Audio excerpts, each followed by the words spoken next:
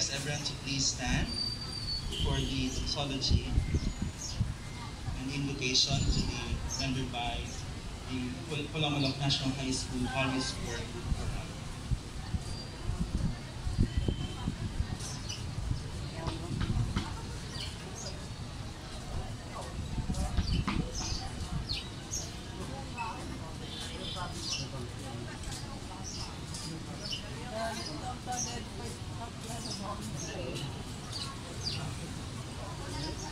Is a Blaan mabal tabih weaver from Mount Matuto, Polomolok in South Cotabato. She has been weaving for more than 80 years. Her work is considered by her community as done with mastery and fine detail. Her true age is yet to be confirmed, but it is believed that she is in fact 92 years old. The entire cycle of mabal tabih is undertaken by a community or collective. From cutting the abaca plant,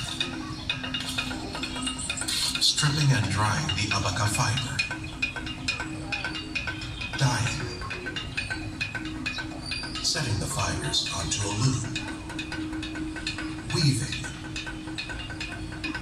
pressing, and softening the woven textile. However, only masters such as Yabing take charge of ordaining the design of the tabih. The traditional motifs are crocodiles, the human form, and abstract land forms. The colors are usually red, black, occasional yellow ochre, and the natural hue of abaca.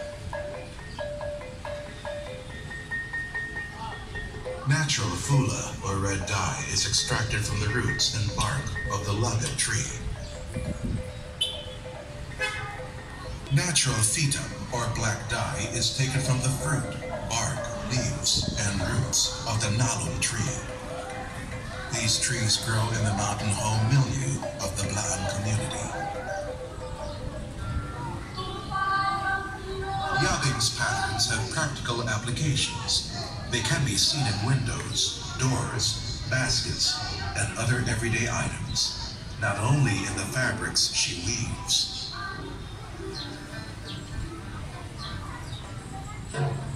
As a master mentor, Yabing has seen to the training of 12 apprentices.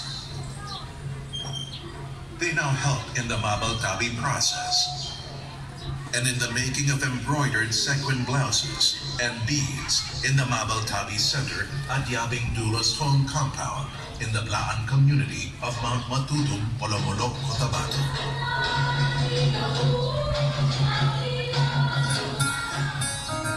Yabing has spent a whole lifetime mastering her craft.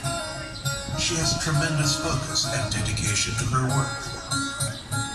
Having kept to her belief system, her personal spirituality, she refuses to show the preparation of her loom to other people, believing it could cause her to commit mistakes while weaving, which would disfigure her designs and patterns. Yabing Masalon Dulo has remained true to her own understanding of weaving mastery. She is truly worthy of the title Manilikha ng Bayan.